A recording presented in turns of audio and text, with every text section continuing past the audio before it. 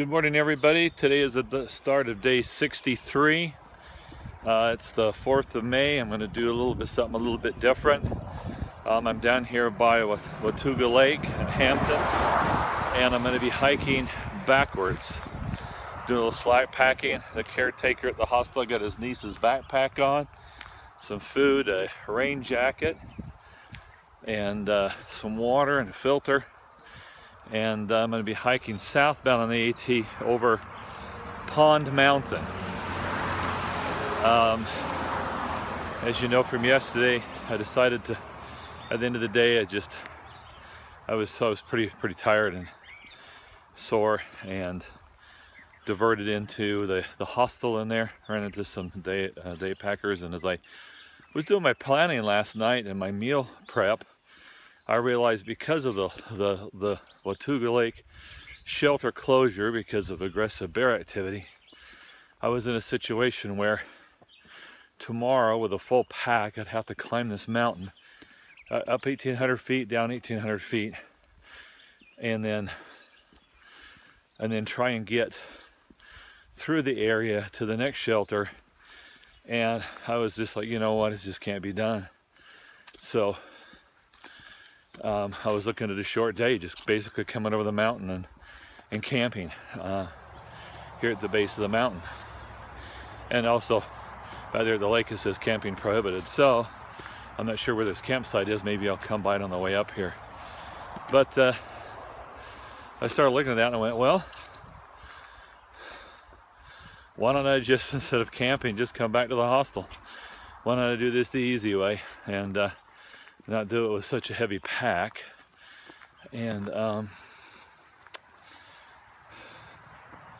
so I'm slack packing. I thought I'd never do it. I was thinking that was some way maybe cheating or not being authentic, but hey, if I'm looking at having to flip-flop in the end anyway because I'm going so slow, if I've got to do that, this hiking the trail may not be the way I'd wanted to do it, but it's the way it's going to work for me. So hey, it's my hike, right? So at least I'm covering and I'm not skipping it. I have a feeling there's a lot of people that go into Hampton and come down here to the lake and they skip the mountain, but hey, I'm not accusing anybody. Just a gut feeling I have. Anyway, it is threatening rain, especially after 2 o'clock. But I've already seen some rain showers up in the mountains. Tomorrow we've got hazardous weather coming in. 90% chance of rain for sure overnight, and maybe tomorrow morning with 70, but then there's chance of snow in the higher elevations and hail tomorrow. So wintry conditions are back. Spring is going to take a break, and it's going to be fun. Hey, that's what hiking in the mountains is about, right? Having fun and getting wet, and hey, maybe even a little snow. Why not? So anyway, we'll see you in a little bit as I hike up this mountain. See you later. Bye. All right, there's Watauga Lake, and you can see the dam on the far side that I get across tomorrow. It's like Rowan Mountain out there in the distance. Got a little fog on top of it. It's going to get some snow tonight or tomorrow night. It took me about an hour and 40 minutes or so to climb up from the recreation area down there. A lot of winding back and forth. Good gentle switchbacks coming up this side. This is not a bad climb up on this side. Ran into Smilin Don coming down, so I called him, I think, Smilin Dan on the video yesterday or the day before, but it's actually Smilin Don. He's gonna keep going. He camped down pretty close to the recreation area, so he's gonna go across the dam today, and matter of fact, he may have already crossed the dam. It's about that amount of time. He's gonna get up to Vandevetter shelter today, and that's where I'm gonna try and get to tomorrow. So he'll be a day ahead of me now that I'm taking a Nero today and doing this slack packing. It's Obviously, it's been a lot easier on my knees. So if I can get 6.8 miles plus another mile and a half back today and not beat them up, then that'll make it better for tomorrow. So sorry, I talked about my knees again. Didn't mean to do that. But it slipped out by accident. But I can't wait to get to Damascus and get my pat knee bands that my wife was finally able to order for me. So I'm looking forward to trying those. I think a couple of viewers on YouTube mentioned those as a good option. So anyway, trail's not been bad. Both directions here. It's been a relatively easy climb on this side, but the steeper side will be on the down, so we'll see how it goes. But it's starting to get dark overhead, so I better get to it or I'm gonna get wet. Anyway, see you later. Bye. Well, I'm on the top of Pond Mountain, and there was a little tiny pond. I mean, tiny. We're talking like a backyard, little swimming pool type size pond, but it's up on the top of the mountain, kind of neat. If that was a water source for the campsite, I'm glad I didn't try and come up here last night because I was already dehydrated. I would have relied upon that as a water source and I would have been hurting. So anyway, so a viewer has asked that I do a review for a section hike that he wants to do with his son, I think, from Hampton, Tennessee to Marion, Virginia. I'm in Hampton now, so good timing.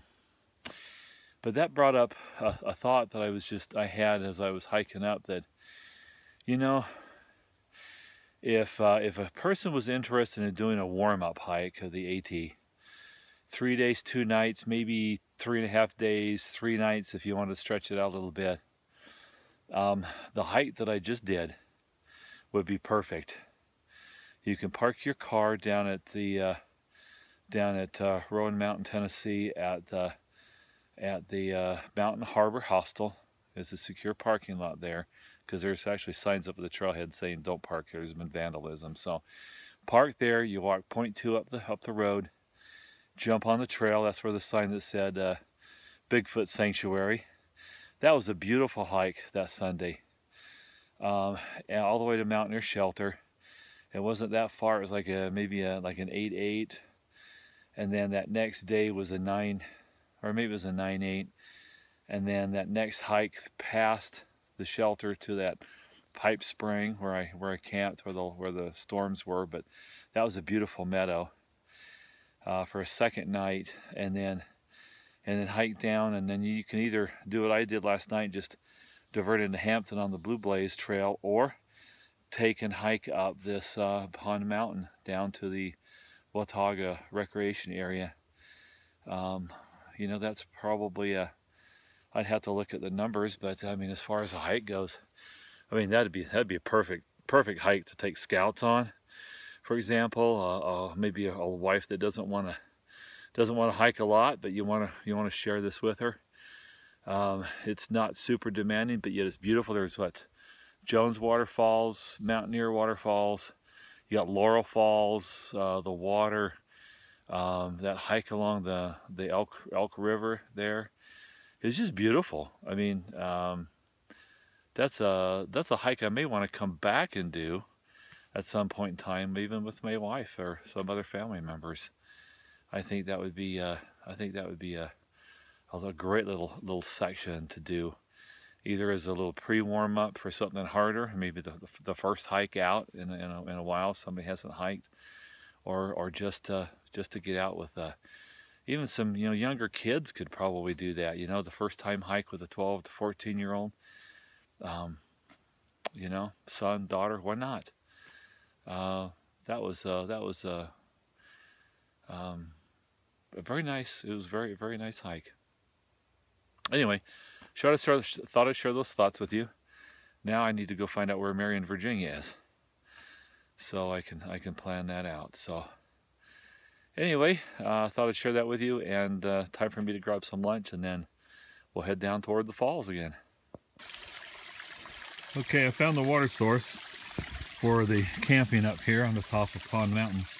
Obviously, it's a lot better than a pond. Good running source. This is notated on AWOL's guide as a seasonal. Obviously, with all the rain we've been getting, it's a good source right now. But middle of summertime, if it's been not raining for a while, it might be a little more challenging to get water up here. Okay, everybody. I just came down to the trail intersection, and I just met the same 3 guys yesterday that was slack packing, and now I'm slack packing and they're reel packing. Is that reel packing? Is that a word? Reel packing. Yeah. Reel packing. Why don't you guys give me a trail? Packing. How about trail name to everybody? Fireball. Fireball. Tortuga. Tortuga. I'm coming. All right. And Constantine. Constantine. Yep. Well, there's a royal name for you. All right. Anyway. Yeah, so these guys are the guys that taught me or convinced me, not really convinced me, suggested that I hostel and do a slack pack, and I love them for it. Thank you guys. You had fun today. All right. Have a good hike tomorrow. Oh, I'm Big Bird. Big Bird. Big Bird. Okay. So anyway, thanks guys. You're welcome. Okay. I'm coming into Hampton. Straight ahead, past the cars, a couple of those roofs. You see the stone building there with the green roof. That's where I'm staying. That's the hostel. And just up here a little ways is the hardware store, with the grocery store is owned by the same man. Sometimes they want you to go there and check in.